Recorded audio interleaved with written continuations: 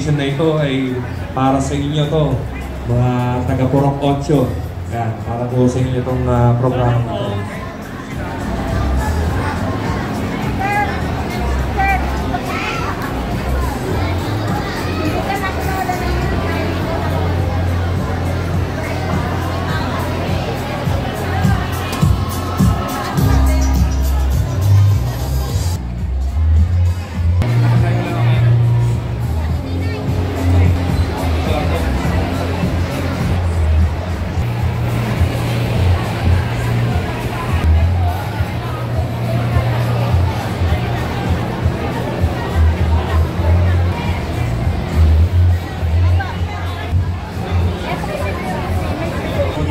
Opo, para po sa Taytay.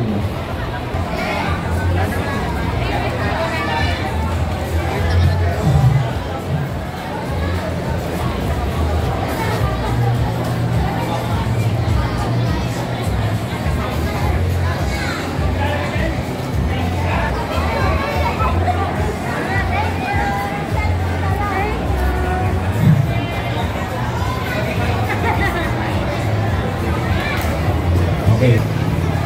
Nurse, mo sa RDS. Ano magpapa-RDS dito? Ayan. Meron po ba? Meron papa-RDS ko ba kayo ito? Okay, wait lang po ha. Ito po nila. Magpapa-check up po. Ayan. Start po tayo kay Marlon Biray. Nandito ba si Marlon Biray? Please, Maria Dolores Mercado. Ayan po ay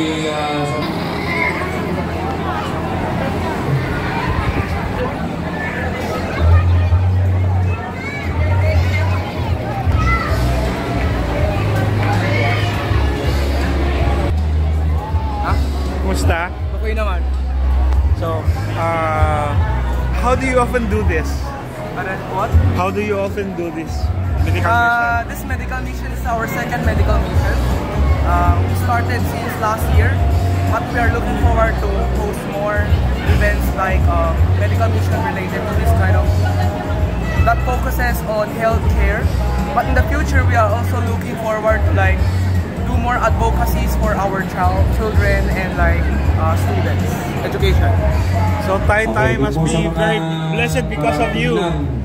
We started at Taytay because our business is actually located in Taytay. So we believe that as a business value, you have to start where your business is. That's why we want to help the community. Muli po, dun sa mga nagpa-check up na may hawak na po reseta. Congratulations, Enrico. Pharmacy. Yan, ibibigay po sa inyo ang libreng gamot. Andun po yan sa inyo. Okay. Estela Portugues, Alex Aquino, Rodrigo Renigar, MC Labor. Yan.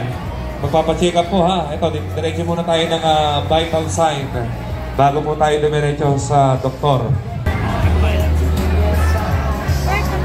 Meron po ba tayo nakasign na marshal dyan sa medical?